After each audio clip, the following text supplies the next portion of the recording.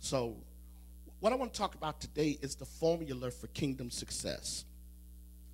And, and I want everybody to turn with me to Psalm 1:3. I'm starting there because I want to be able to kind of, I want to, it's weird. Yesterday I saw your post about Mary Kay and how excited you are. And one of the things that I sense, and I saw yours, man, I love the picture, man. It was cool. I loved it, man. I've got some real go-getters in my church. I do. I've got some real go-getters. I've got some people. People with a business mindset. I've got some very gifted people here. I've got some very highly skilled people in this church. I don't think we give ourselves enough credit, because of the neighborhood we're in. People assume people don't come to churches in this neighborhood with that level of capacity, and they do all the time. This church is filled with them. There's a lot of people in this room with gifts. A lot of people in this room, I'm like you, Reverend Deborah Smith, that's motivated to go to that next level in life, despite whatever stage you're in. There's a lot of really gifted people here, Ken. A lot of intelligent people, Juliana. Just incredible people. The challenge, though, First Lady, is this. Until a believer marries their faith with their skills and their dreams, it will probably be more of a struggle than it should be. Now, I need y'all to get this. And this kind of a shameless commercial. Attorney Gillette, who now serves as vice chair of our board, Attorney Gillette is doing a thing on Tuesday. He and I are doing this thing on Tuesday for our young adults. And I want to create a young professionals club almost. I want to challenge young adults who really want to be mentored in how do you succeed in your chosen profession while marrying your faith. And it's exciting because God's given us people like him and others around here who are successful. 6 o'clock, you need to come. It's going to bless your life. I promise you it will. And one of the things that I'm excited about is the fact that because I know there's so many gifted, skilled people here, the question becomes, though, how do you maximize that? We got a lot of young adults here. Dion, I go on Facebook, not because I'm nosy. I go on Facebook to kind of see where you guys are. I see some of you wanting to do more. Some of you are like me. I'm almost 50. Some of you still feel like God's got some more stuff to do with you. So you're not trying to land the plane. You're trying to get more mileage out of the journey. I still got concepts and business ideas and vision in my life. You haven't tapped out, Coach. You and Mary Flynn haven't tapped out. Y'all still got a second win. So how do you do that? How do you maximize, Henrietta, this amazing gift in you? How do you maximize this amazing gift? What does it take to be great, to be successful as a believer? Because one of the things God started saying to me, Paul, a few years ago, and I want everybody to get this. You ready? Is my witness is my lifestyle. So when the world wants to inspire young people to buy its product, they portray fun, excitement, and the success side of it. It's only when you see the commercials about misery and poverty that someone's trying to dissuade you from something. But Tiffany, when the world wants to sell something to you, they show it as big fun. How many of y'all got those kids or had those children that you be sitting in the house and they start looking at TV and then a Disney commercial come on and they'll never show kids mad because they got to stand in line 3 hours. They just show the happiest kids skipping through the park, eating candy, and playing with Mickey Mouse. I ain't seen Mickey Mouse yet. He don't just walk up to me. But, man, they got Mickey Mouse walking up to the children, and everybody's so happy. And what do your kids say? I want to go to Disney World. Why? Because the mindset is, if I can sell you on how much fun it is, I can get you to make the investment. Well, here's what's powerful. A believer who's miserable and unhappy and unfulfilled, you're not a good witness. You're not a good witness when you don't have a good marriage and you don't enjoy your life. You're not a good witness when you go to work and you got the worst attitude on the job. No, you're not a good witness. Here's the good witness. When people see you excited about life and motivated and forward moving and progressive, when they see your church accomplishing and achieving, when they see you connecting your faith to your promotion and your elevation, when people see you getting the most out of life, that's an amazing witness, because you are the example of God's grace in the earth. You are the extension of God's glory. Your life is a statement that God can take anybody and do the most amazing things with them. You are supposed to be successful and productive. That doesn't mean that everybody's going to drive a Bentley and live in a 20-bedroom house. But what it does mean is that you will not live broke and miserable and angry and alone. But okay, y'all acting like y'all don't get it. This is where faith meets life. Who wants to be saved and struggling forever? Nobody. I don't care who you are. I don't care how much you try to act like it don't matter. Devil is a lie. Yes, it does. I need everybody to admit it does matter. Thank you. Come on, admit it. Admit the fact that if I'm going to walk with Jesus, I just don't want heaven up there. I don't mind practicing down here. It's a mindset then. And so the Lord showed me a few weeks ago a formula that we can use not only going into this year, but just period. And that if you do this, you will see favor over your life. Psalm 1:3, this is just kind of a devotional verse. He said, they are like trees that grow beside a stream. This is the word of the Lord that bear fruit.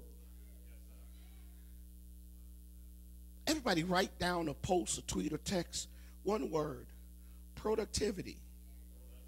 Your life will become productive. You will not be waking up every day with nothing to show for your life.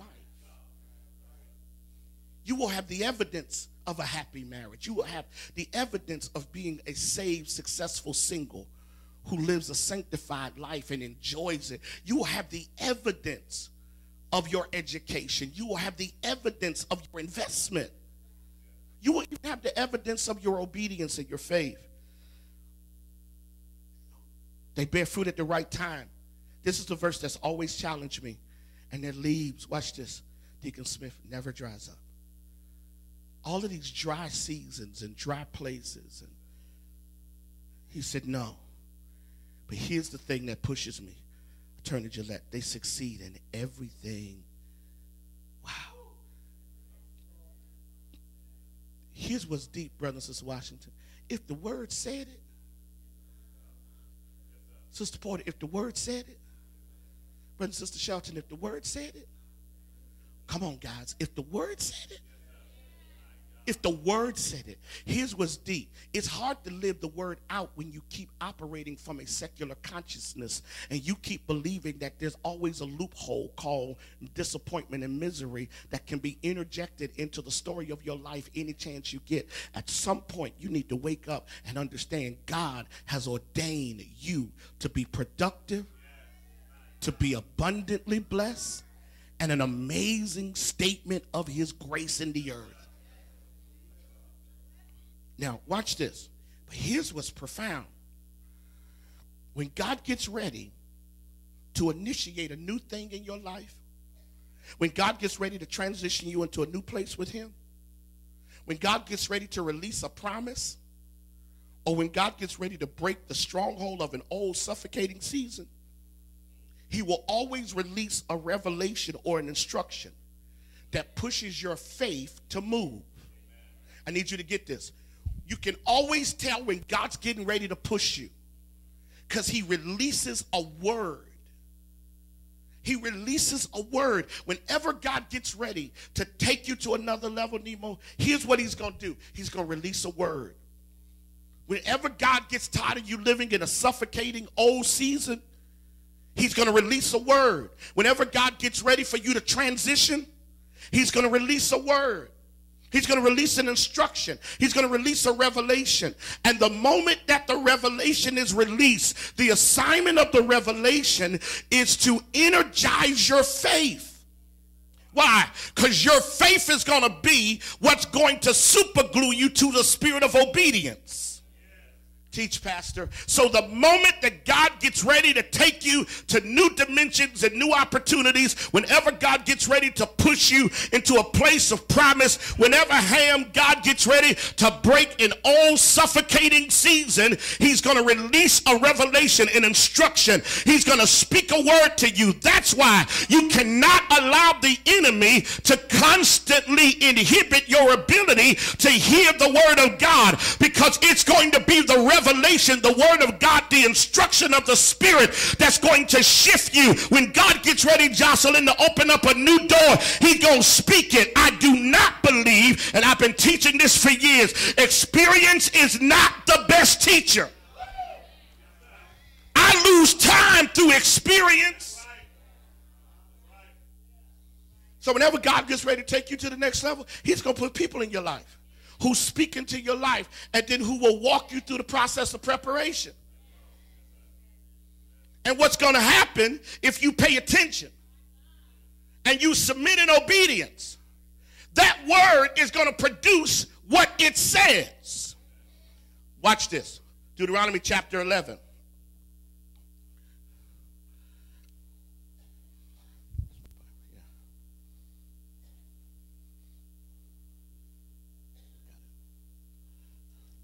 Deuteronomy chapter 11, verse 13.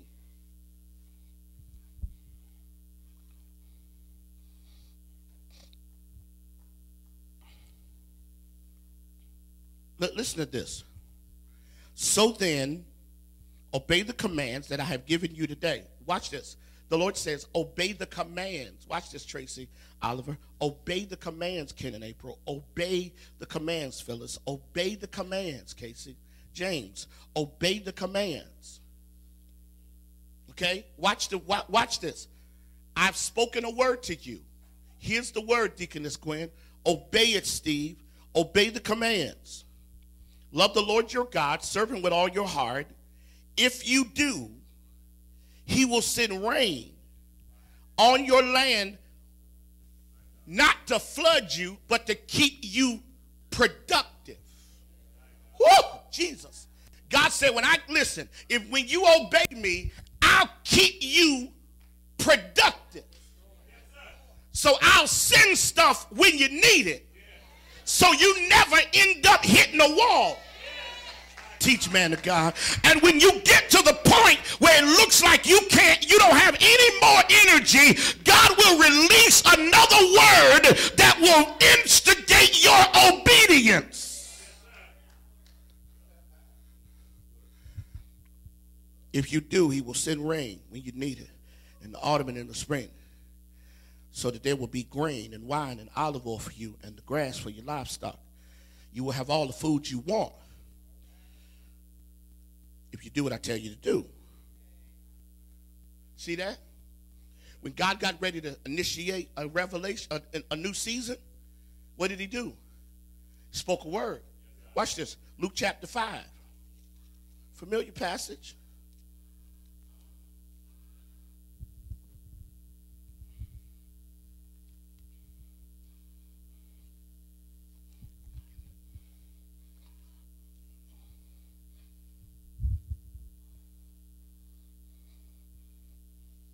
And what I'm doing is I'm backdooring what I want to show you by showing you that what I'm getting ready to share with you is a revelation that, if you embrace it, will totally propel you into a different dimension with God. Watch this. Luke chapter 5, verse 4. When he finished speaking, he said to Simon, instruction, push the boat out further to the deep water. Directive, and you and your partners let down your nets for a catch. Watch the instructions. Rome. Push the boat out, let the nets down. That's it. He didn't say catch fish. I'm still trying to learn this. I'm still trying to learn this. Shelton, this is one of your pastor's biggest weaknesses. Still trying to learn, Reverend Stewart. Just let the nets down. I'll admit it. This is glorious. I'm trying to figure out. I'm trying to get this point. Just let the nets down. Just watch this. Because wherever you put the net the first time, there won't no fish there. What you caught in a previous season was empty. Okay, you missed Revelation. You caught empty. Your catch was called empty. Denise, watch this. So let the net down. Simon says, we invested all of ourselves and caught nothing.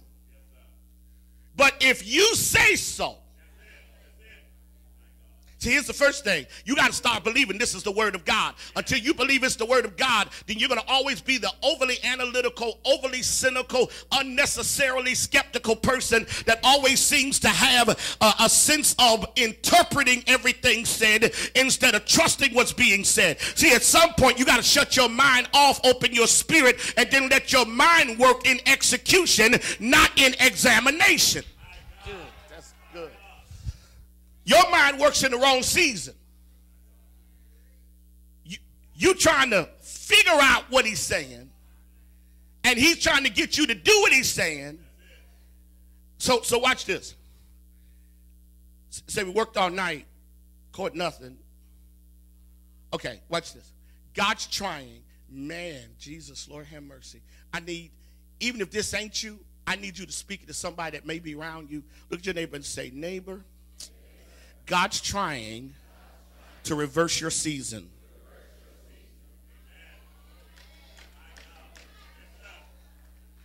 If you've been living in empty net season, he's trying to, Stephanie, he's trying to blow your mind by letting you see it was never where you were fishing.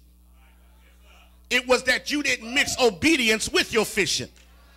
Boy, that's it. Listen, you ain't got to relocate to get your blessing. You just got to be obedient. Sometimes it ain't where you go. Sometimes it's what you do where you are. All right, watch this. Watch this. Let down your nets. Verse 6.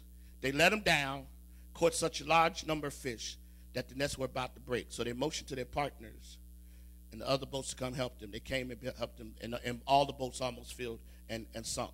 What happened? Verse 8, when Simon saw this, fell on his knees and said, Lord, I know I ain't good at this fishing thing. So the only way any of this happened was because of you. So I'm a sinful man. The goal of the catch was to get him to consecration.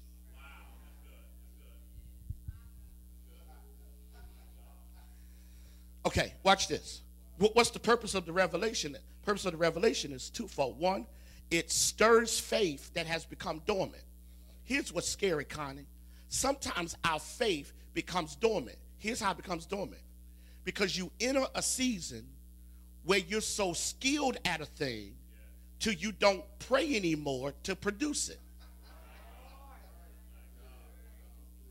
So God will allow a thing that worked in one season to not work in another season to get you back to a consecrated place so that you'll begin to submit at another level, because it's not the productivity that is the ultimate goal. It's the fact that you are so submissive to God till he uses productivity as a witnessing tool. So he stirs faith. These were professional fishermen. He stirs faith. Here's the second thing he does. He stimulates activity.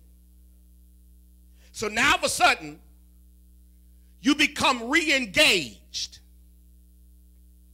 Wow. Now all of a sudden, people see a new energy of prayer. They see a new energy of study. They see a new energy of worship. So what God tried to do was to stir faith, but to stimulate activity. Why? Because either you had become routine or you had become lazy.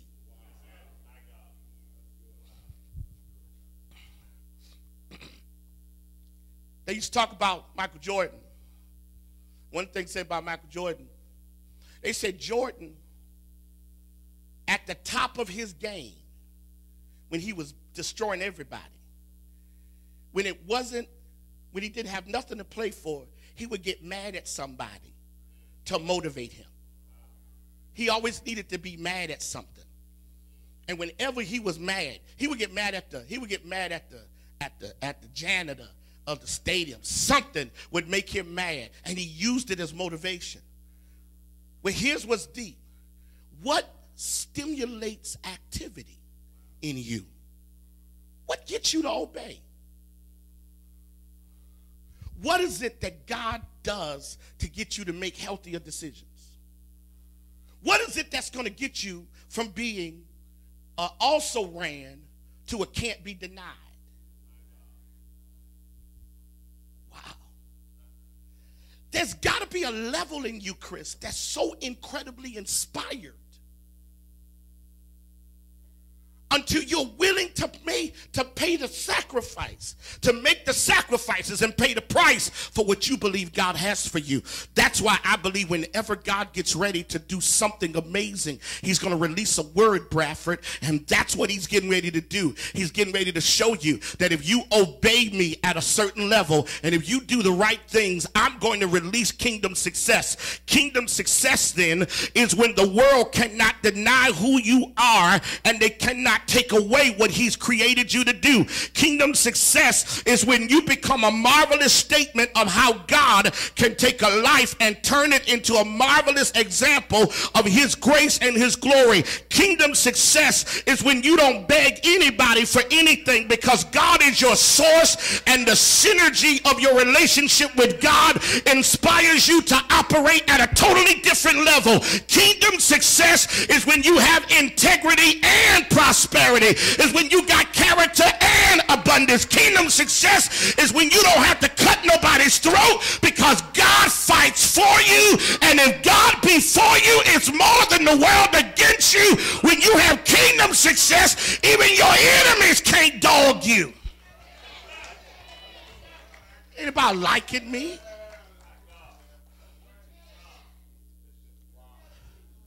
So the formula then I want to throw at you. I gave it the other week. I'll give it again. I gave it on last Tuesday. I'm going to give it again. The formula is sowing plus confession plus wisdom plus generosity equals kingdom success. All right, Dion, you got to get this, son. I'm trying to accelerate your life, son. Sowing plus confession plus wisdom plus generosity equals kingdom success.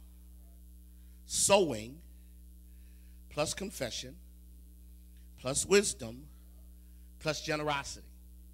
Here's what I'm suggesting. You must simultaneously sow, confess, seek wisdom, and be generous. If you simultaneously do all four, Ham, you ain't seen your business prosper yet. Get this. Sowing, confession, wisdom, generosity. The Lord showed me when a believer does all four of these simultaneously, you will see the promises of God manifested in your life at such a level. Man, this is huge. Man, I hope we catch what God's saying in this house today. Literally, if you sow, confess, wise, and generous, if you are wise, if you walk in wisdom, if you're generous, if you confess, and if you sow, and you do it simultaneously, You do it all at the same time. Or you, watch this, or you begin to discipline your lifestyle. Because see, the key to all of this is you got to discipline yourself in sowing. You got to discipline yourself in confession. You got to discipline your life by wisdom. And you got to discipline yourself to be generous. What happens when you become this person where you're sowing, confessing, walking in wisdom, and generous all at the same time? God begins to do things that will blow your mind. Why? Because all four of these are kingdom principles or traits, and all four are a reflection of the nature of God. So here's the revelation, Hightower. When you reflect the nature of God, you release the promises of God, because the nature of God and the promises of God are synonymous. Watch this. Y'all still here? Okay, watch this. So let me walk you through what these are. Sowing, S-O-W-I-N-G, sowing is the intentional act of God. It's the intentional act of God where you release to him. It's the intentional act of God where you release to him. You release to God through what he ordains. It's the intentional act of releasing to God what he ordains. It's the intentional act of God. Why is that? Because sowing is a God principle, because God does it.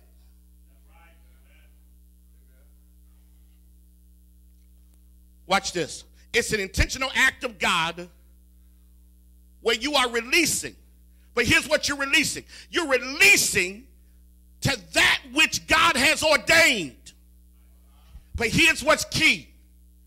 As I'm releasing, it is because I am being governed by an appreciation for his love for me, not my love for him. If I give to him based upon my love for him, my love doesn't measure up to the sacrifice that appears to be required. But if I give to him because of how much he loves me, now all of a sudden I will always have a big enough motivation to sow, because sowing ain't based upon how much I love him. It's based upon how much he loves me.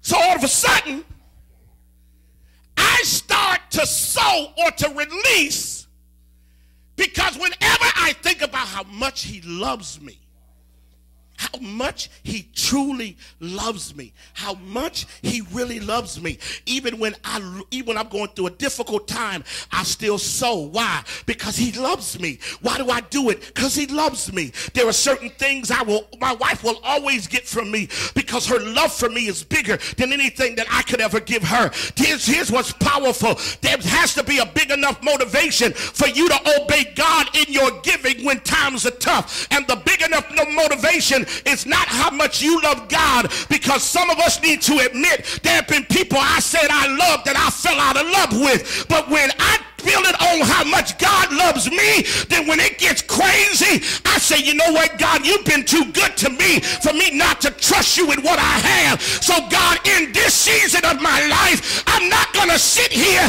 and make excuses. You've been so good to me, until God, I'm releasing seed.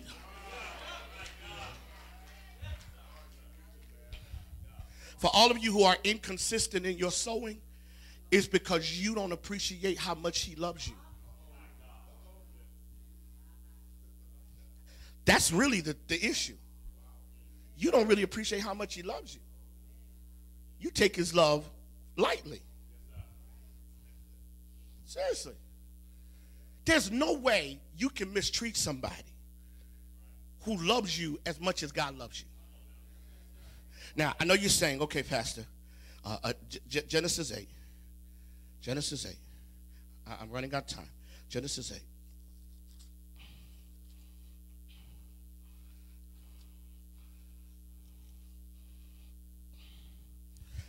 I said that sowing is a God trait. Watch this.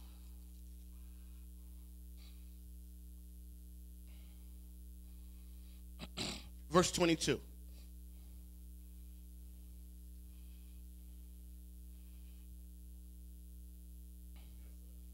You ready? What's it say?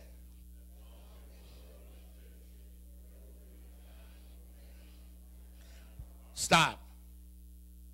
God says as long as the world exists, this is going to happen. So the person that uses it to their advantage.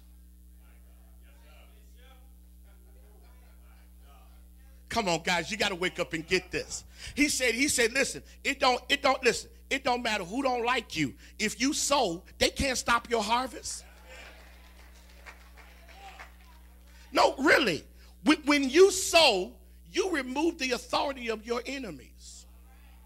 Your enemies have authority in your disobedience.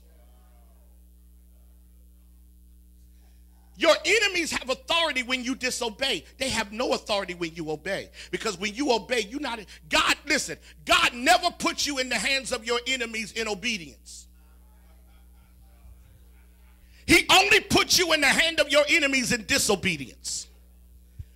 Listen, anytime you read the Bible, God only let your enemies get advancement when you disobey. But when you obey and your enemies can't advance.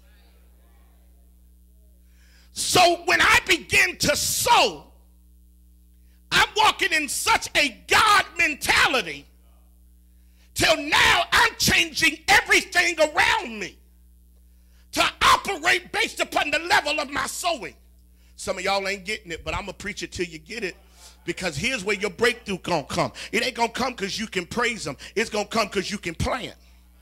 You want to know where some of y'all need to get excited? Your planting is setting you up for the greatest season of your life. Some of you need to get excited because some of you have been planting with consistency. And God told me to tell you, because you are planting with consistency, I'm not going to let you go under. I got your back, because those who plant will not struggle.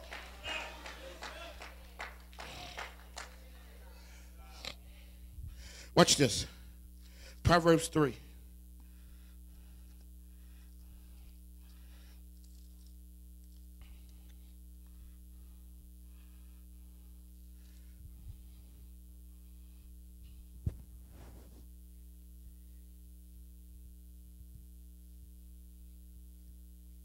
This is another one of these revelations, Diane. Another one of these instructional moments. Watch this. Proverbs 3, 9 and 10. Y'all got it? What does it say?